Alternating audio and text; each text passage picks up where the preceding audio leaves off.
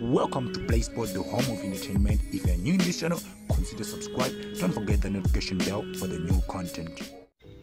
Gallants and Motaung comment on reported Kaizer chief interest.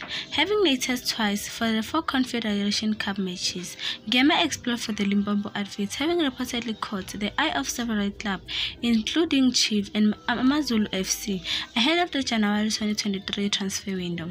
When approached for a comment, Ngema pointed out that he was in the dark regarding the rumor interest from Mamakosi, while the chief football manager Bobby Motaung was caged when asked to confirm the Soto Giant interest. Ngema told his solicitors, "I don't know what you're talking about. I'm a Romo Gallant player.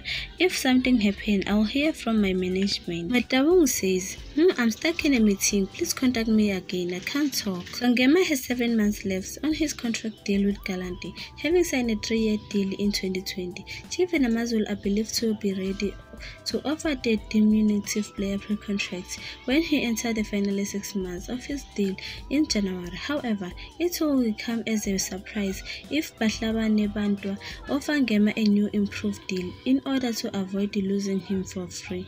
So this is the end of the video. Please don't forget to subscribe and turn on the notification button for